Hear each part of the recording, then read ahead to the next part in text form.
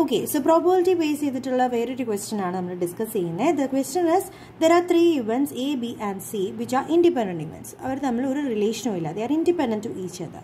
So, അതിൽ തന്നെ probability of A തന്നിട്ടുണ്ട്, probability of B തന്നിട്ടുണ്ട്, probability of C തന്നിട്ടുണ്ട്. 0.3, 0.2 and 0.4 respectively. We want to find out what is the probability in which all occur, then probability none occur, probability at least one occur and probability exactly one occur. എന്ന കേസാണ്. ഇപ്പോൾ independent events ആയതുകൊണ്ട് തന്നെ നമ്മുടെ diagram ഒരിക്കലും intersecting ആയിരിക്കില്ല ബാക്കിയുള്ള diagrams പോലെ. These three will be independent. A event ഇത്, ബി ഇവൻ്റ് ഇത്, സി ഇവൻ്റ് ഇത്. Okay, so probability of A ആണ് നമുക്ക് 0.3 തന്നിട്ടുണ്ട്, probability of B 0.2 and the probability of C is 0.4. Okay, so what is the probability that all occur ആകുമ്പോൾ എന്തായിരിക്കും? 0.3 into 0.2 into 0.4. That is equal to 0.024. ഇതാണ് probability of all ഒക്കെ. Independent ആയതുകൊണ്ടാണ്, independent എന്നൊരു case വന്നുകൊണ്ടാണ്. അല്ലെങ്കിൽ നമ്മുടെ ഡയഗ്രാം എന്താവും, ഇങ്ങനെ ജോയിൻ ചെയ്ത് വരാറുണ്ട്. So here it's said that it is independent. അതുകൊണ്ട് തന്നെ 0.3, 0.2, 0.4 കൂടെ മൾട്ടിപ്ലൈ ചെയ്താൽ മതി. ഇനി നണ്ണൊക്കെ കേസ് ആണെങ്കിലോ, നണ്ണൊക്കെ എന്ന് വെച്ചാൽ എ ഉണ്ടാവരുത്, ബി ഉണ്ടാവരുത്, സി ഉണ്ടാവരുത്. ഇതെല്ലാം ഇൻഡിപെൻഡൻ്റ് ആയതുകൊണ്ട് ഓരോന്നുണ്ടാവാതിരിക്കാനുള്ള ചാൻസ് നോക്കുക. എ ഉണ്ടാവാനുള്ള ചാൻസ് 0.3 ആണെങ്കിൽ ഉണ്ടാവാതിരിക്കാനുള്ള ചാൻസ് എന്തായിരിക്കും? 1 - 0.3. ബി ഉണ്ടാവാനുള്ളത് 0.2 ആണെങ്കിൽ 1 - 0.2 ആയിരിക്കും ഉണ്ടാവാതിരിക്കാനുള്ള ചാൻസ്. അപ്പോൾ മറ്റേതെന്തായിരിക്കും? 1 - 0.4. സോ ഇതെല്ലാം കൂടി മൾട്ടിപ്ലൈ ചെയ്യുമ്പോൾ 0.7 ഇൻറ്റു 0.8 ഇൻറ്റു 0.6 ആണ്. That is equal to 0.336. ഇതെല്ലാം ഇൻഡിപെൻഡൻറ്റ് ഇവൻറ്റ്സ് ആയതുകൊണ്ടാണ്, ഇത് സ്പെഷ്യൽ കേസ് ആയതുകൊണ്ടാണ് ഞാനിവിടെ അപ്ലോഡ് ചെയ്യുന്നത്. ഇനി അറ്റ്ലീസ്റ്റ് വൺ ഒക്കർ എന്നാണ് പറഞ്ഞിരിക്കുന്നത്. നൺ ഒക്കർ നമുക്ക് 0.336 കിട്ടിയെങ്കിൽ what will be at least one occur? ഇതിൻ്റെ എക്സാക്ട്ലി ഓപ്പോസിറ്റാണ്. സോ 1 - 0.336 ചെയ്യാം. So that is 0.664.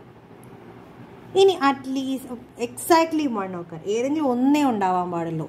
എ നടന്നാൽ ബിയും സിയും നടക്കരുത്, ബി നടന്നാൽ എയും സിയും നടക്കരുത്. അപ്പോൾ എ നടക്കാതിരിക്കാതിരിക്കാനും ബി നടക്കാതിരിക്കാനും സി ഇല്ലാതിരിക്കാനും ഉള്ള ചാൻസാണ് 1 - 0.3, 1 - 0.2, 1 - 0.4.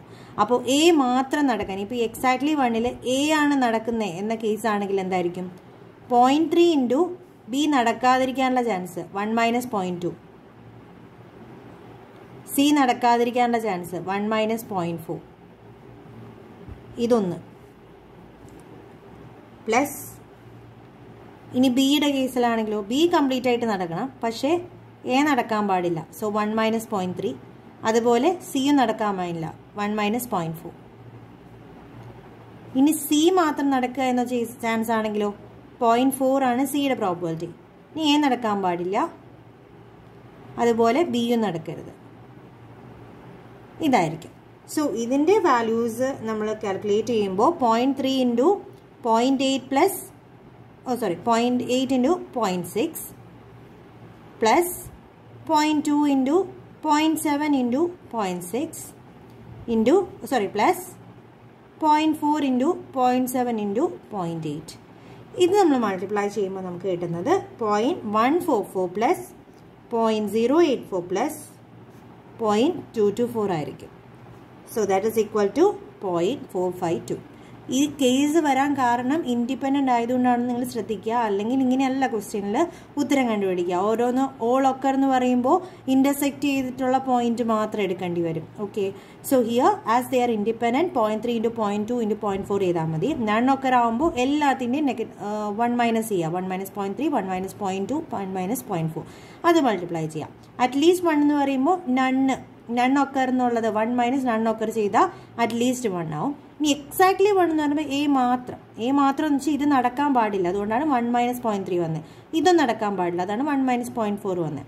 ഇനി എ മാത്രം പോരല്ലോ, ഓർ കേസ് ഉണ്ട്, ബി മാത്രം എന്നുള്ള കേസ് ഉള്ളതുകൊണ്ടാണ് 0.2 ഇൻറ്റു 1 - 0.3, 1 - 0.4 കിട്ടെ. ഇനി സിയും കൂടെ ഉണ്ടാവുക. സോ പ്ലസ് സി മാത്രം ഉണ്ടാകുന്നത് 0.4 ഇൻറ്റു 1 - 0.3 ഇൻറ്റു 1 - 0.2. ഓക്കെ, അപ്പോൾ അങ്ങനെ ചെയ്യുമ്പോഴാണ് 0.452 നമുക്ക് ഉത്തരം കിട്ടുക. Okay, so this is A case of A special കേസാണ് ഇൻഡിപെൻഡൻറ്റ് ഇവൻറ്റ്സിൻ്റെ കേസിൽ. അതല്ല ഈ ഡയഗ്രാം ഇൻഡിപെൻഡൻ്റ് ആയതുകൊണ്ട് ഇങ്ങനെ, പക്ഷെ അല്ലെങ്കിൽ ഡയഗ്രാം എങ്ങനെയായിരിക്കും? ഈ ഒരു സ്ട്രക്ചറിലായിരിക്കും എ ബി സി വരിക. ഓക്കെ, സോ അത് നിങ്ങൾ ശ്രദ്ധിക്കണം. ഇൻഡിപെൻഡൻ്റ് എന്ന് പറഞ്ഞാൽ ഒരിക്കലും ഈ ഒരു കൺസെപ്റ്റിൽ ചെയ്യാതിരിക്കുക, ഇങ്ങനെ ചെയ്യണം. Okay, so that's all for the day. ഏതെങ്കിലും ക്വസ്റ്റനിൽ നിങ്ങൾക്ക് ഡൗട്ട്സ് ഉണ്ടെങ്കിൽ just message me, I can upload that question. Okay, so thank you. If you are any doubts regarding the same, ഈ ക്വസ്റ്റ്യനോ അല്ലെങ്കിൽ വേറെ ഏതെങ്കിലും ക്വസ്റ്റ്യൻ ഡൗട്ട് ഉണ്ടെങ്കിൽ you can pin me at 9645848557. ആ ഒരു നമ്പറിൽ വാട്സപ്പ് ചെയ്യുകയാണെങ്കിൽ ഞാൻ നിങ്ങൾക്ക് ഉത്തരങ്ങൾ പറഞ്ഞുതരാം. Okay, how to do it and simple വേസിൽ നമ്മൾക്ക് ഡിസ്കസ് ചെയ്യാം. ഓക്കെ, സോ ഇവിടെ ഒന്നും നമുക്ക് വലിയ ഇക്വേഷൻസ് ഒന്നും ആവശ്യമില്ല, ഡയറക്റ്റായിട്ട് നമ്മൾ അപ്ലോഡ് ചെയ്തിട്ടുണ്ട്, എഴുതിയിട്ടുണ്ട് അല്ലേ, കാൽക്കുലേഷൻസ് ഒക്കെ. So with a diagram we can do it. Okay, so thank you.